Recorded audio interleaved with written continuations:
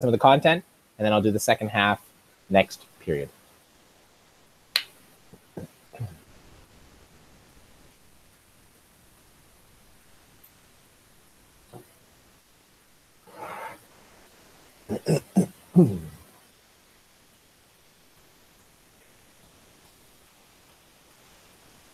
So welcome to lesson 5. This is the big lesson for maybe this course, but definitely for this unit, where we look at protein synthesis. So we're going to talk about how all the things we've learned in context with everything from lesson 1, lesson 2, as well as the things we've covered so far in lesson 3 in the first 4 lessons with regards to DNA replication.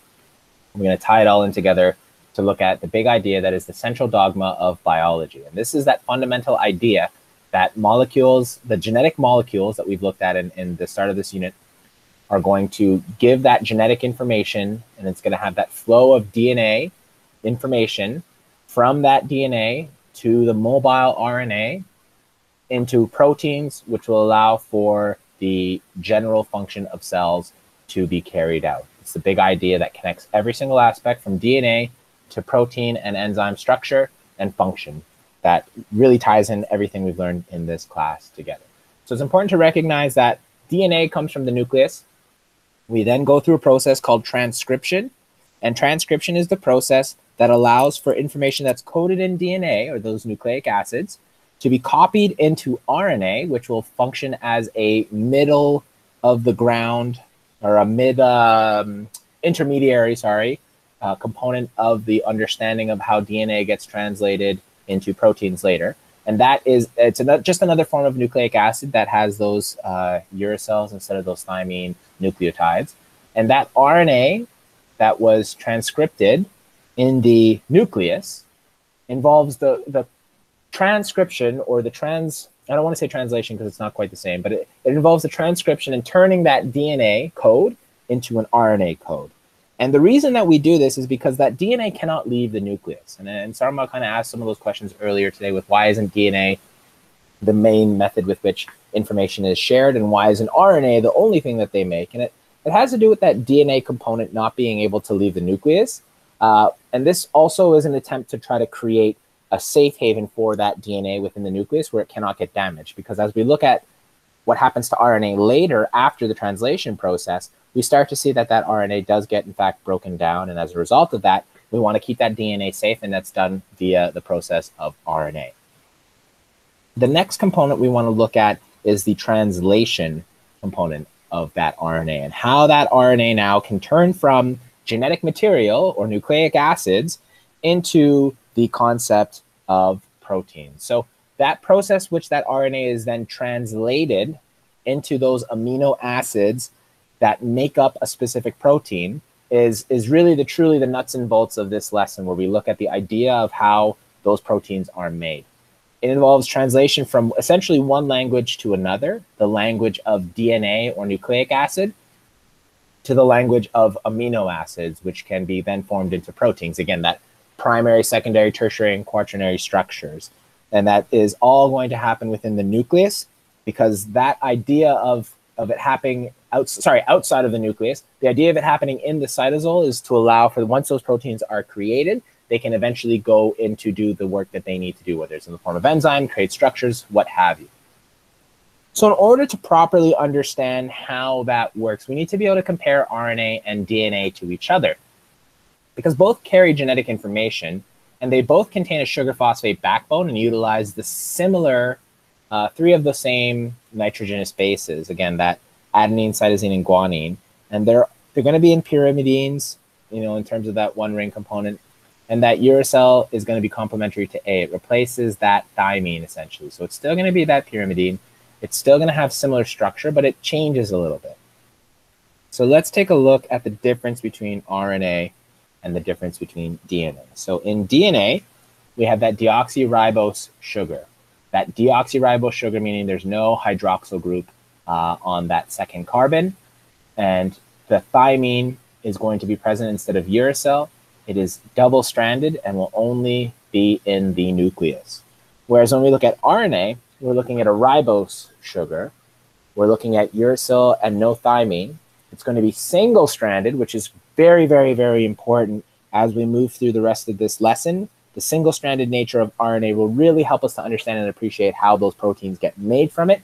And it really helps us to understand why it's so important that we transcribe that DNA to RNA.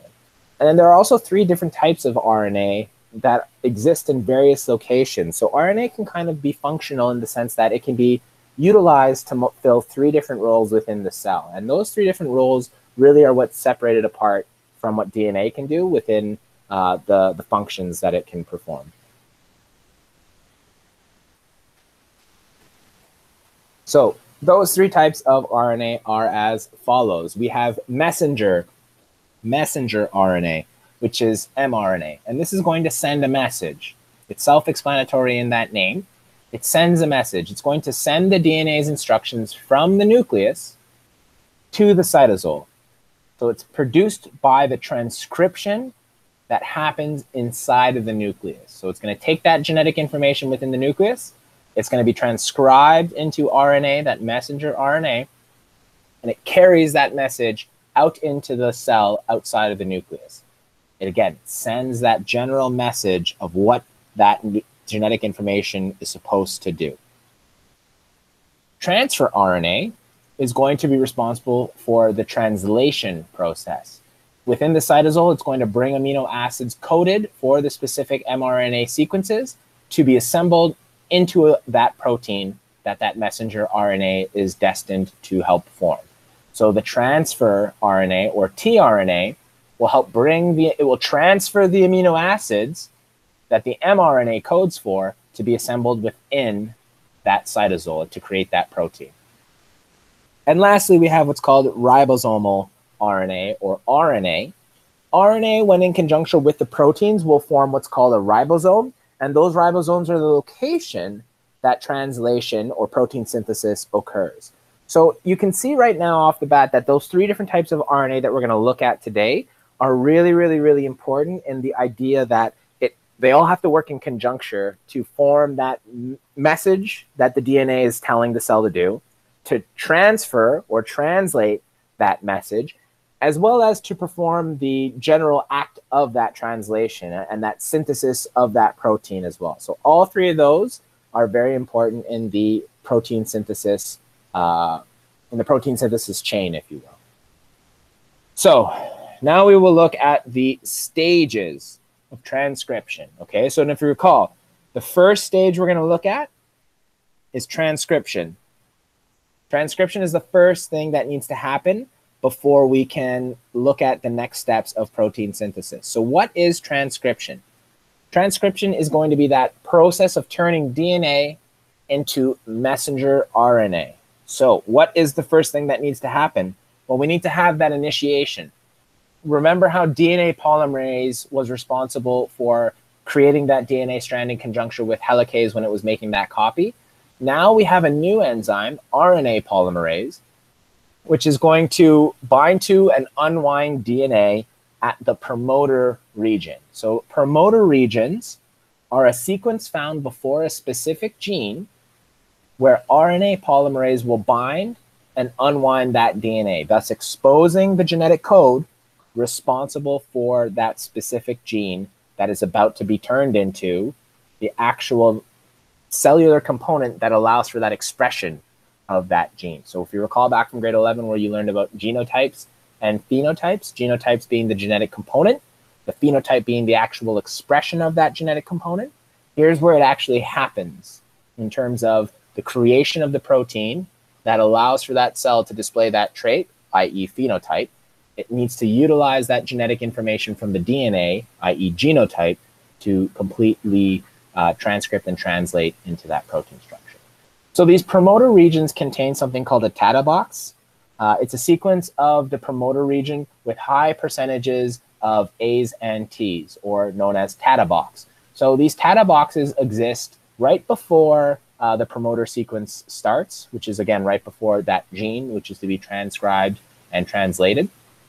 These promoter regions contain thymine and adenine in a large quantity as opposed to the guanine and cytosine. And the reason being is that the A and T double bond is significantly easier to open than that triple bond of G and C. There's less energy required to put into it. It's easier to break. So every single coding section has a promoter before it, and within that promoter, there is a TATA box, or a sequence of A's and T's at the adenines and the thymines, which precede that gene, which allow for that RNA polymerase to attach on and break apart those high concentration of double bonds, again, because it requires less energy to break the A and T bond than it does for the G and C bond. So you see a TATA box before every single coding gene in any DNA sequence. And it isn't just localized or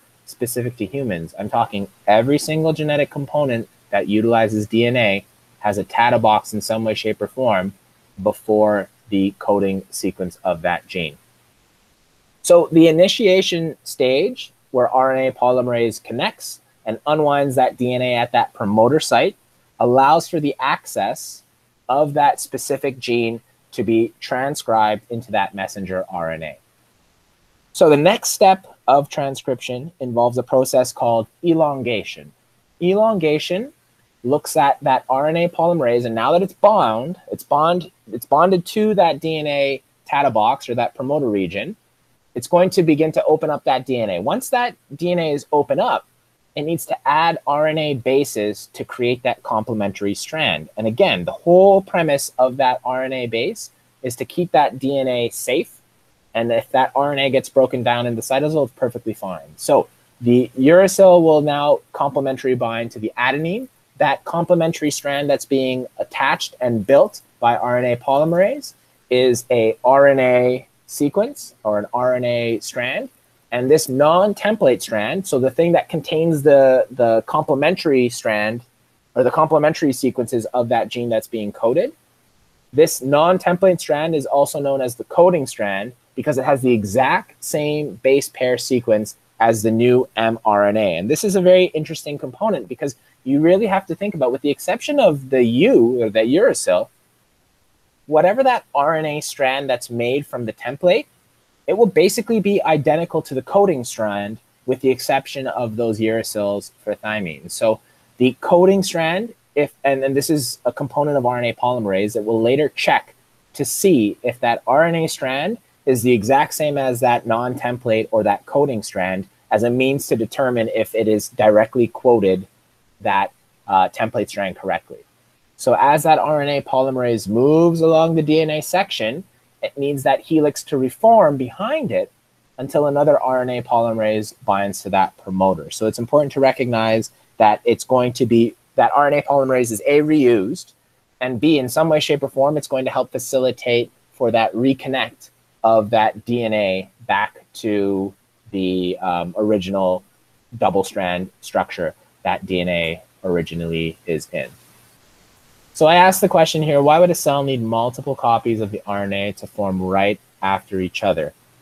And this is very important to recognize, that you're going to definitely need many messenger RNAs to produce many proteins efficiently, right? You don't just have one mRNA get sent out into the wild, because it's really only going to produce one protein. So this RNA polymerase is got many copies of itself, and it will consistently reattach onto that section that's being copied, especially if the cell really needs that specific protein. And it's going to continuously copy that mRNA until it reaches that set value that the cell has determined for it. So it's important to recognize that the RNA polymerase, once it finishes with that one specific strand, you're going to have another RNA polymerase attached directly on and continue making more messenger RNA of that same gene. Because again, usually you need more than just one protein of that specific protein in order for it to function effectively. So transcription ends at stage 3 with the termination of transcription. That RNA polymerase will stop transcription once it reaches a termination sequence on that DNA template strand. This termination sequence in eukaryotes is a series of adenine bases, and these are transcribed into what's called, again, uracil, which nuclear proteins bind to in an attempt to signal the release of that newly made RNA molecule. So once there's a significant tail of uracil that gets transcribed onto this tail end of messenger RNA, nuclear proteins are going to bind to this specific area of high concentration uracil, and it's going to cause that newly made RNA molecule to release. So this RNA polymerase is also released so it can go on to transcribe more genes. So it's interesting to think that these nuclear proteins bind to uracil sequence, and then that termination occurs, because once you have a high concentration of uracil, there's a built-in stop mechanism, for lack of a better word, within the nuclear membrane that binds to that uracil and causes that messenger RNA as well as RNA polymerase to release from the DNA. So that's the entire stage of just transcription. And recall, transcription is just the direct transcription of DNA into messenger RNA. That messenger RNA in and of itself is useless until it makes its way out into the cytosol. But before it does that, there needs to be something that's called post-transcription modification. So before that newly made RNA, called pre-mRNA, is vulnerable. So because it's vulnerable to that degradation by enzymes as well as other factors out in the cytosol, there needs to be some additional modifications to that pre-mRNA before it becomes mRNA and enters that cytosol. And some of those modifications to pre-mRNA are quite ingenious, the way that the cell evolved, because again, it needs to keep that mRNA alive, for lack of a better term, or cohesive, I should say, in the cytosol for long enough for it to function and create that protein. So there are several factors that we're going to look at in terms of modifications. The first modification is the addition of a poly-A tail, or tailing as we call it. An enzyme will add a long chain of adenine bases to that 3' end of the pre-mRNA. This will prevent degradation within the cytosol because, again, just like telomeres, there are enzymes that are going to want to break off and break into that mRNA, break that mRNA into smaller pieces. And so, again, just like telomeres, it adds this long chain of adenine bases.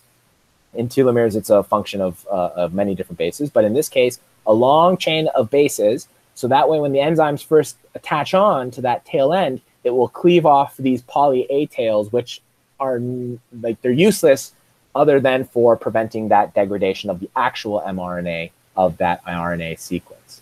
So that poly-A tail helps to prevent breakdown of the real genetic code that's meant to make it into the cytosol. The 5A cap, or the 5' cap, or capping, is a sequence of 7 guanine bases that are added to the 5' end of the pre-mRNA. And this allows for ribosomes to attach. So not only does it perform a similar function to the poly-A tail at the 3' end, it allows for those ribosomal complexes, or those ribosomal RNA, to attach on to that messenger RNA to get that process of translation rolling. And then lastly, we have a process called mRNA splicing. So this is what happens when pre-mRNA is spliced. So sections are removed to form that final mRNA to be translated. This is less for survival within the cytosol and more for the idea that there is going to be some genetic material that was transcribed from the gene that actually may not form anything useful. And this is where things start to get a little bit dicey in terms of our understanding of genetics, because we're not quite sure why the gene would code some information that isn't necessarily needed, and it is in fact removed after the fact from that messenger RNA. It's a very interesting topic of discussion and debate within the community. Even when I was around your age studying biology and genetics, it was still something that was heavily debated. We have a bit more understanding now, but ultimately it's still up in the air. And so what I mean by that removal or that splicing of genetic information out of that messenger RNA, I'm talking about several components. And the first component I'm going to talk about is something called an intron.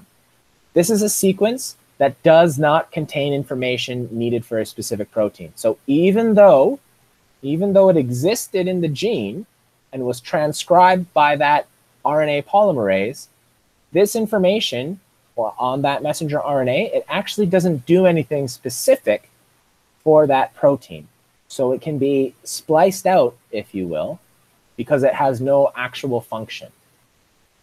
The exon is a sequence that does contain information for a specific protein. So this is the stuff you want to leave within that pre-mRNA or that mRNA once it's finished splicing, because this genetic information that was transcribed from the DNA, this will actually tell the proteins or tell the ribosomes what to actually code for. And this does contribute to the specific protein structure and ultimately its form.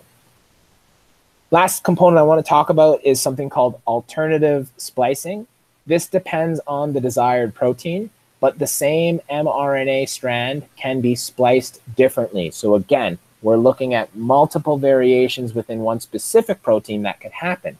And this allows for diversity within proteins, right? Because the key thing here that you need to understand is there's only 20,000 potential genes, but it can produce millions upon millions of different proteins. So even though that genetic sequence doesn't change, the post-alteration or the post-splicing of messenger RNA allows for different proteins to be made from one specific gene. So let that sink in for a little bit. The idea here is that we can take one gene that's supposed to be responsible for coding one specific protein. We can actually edit that gene after the fact in messenger RNA and allow for a huge, huge, huge amount of diversity of proteins due to that. Okay, that is the first half of the lesson that I want to talk about. I want you to take a look at section 7.2. I'm going to answer your questions in the chat because there was a couple of questions that were asked that I didn't necessarily ignore on purpose, but I wanted to address after the fact. So take a look at the section 7.2. Take a look at some of the notes, ask questions, and I can answer those now.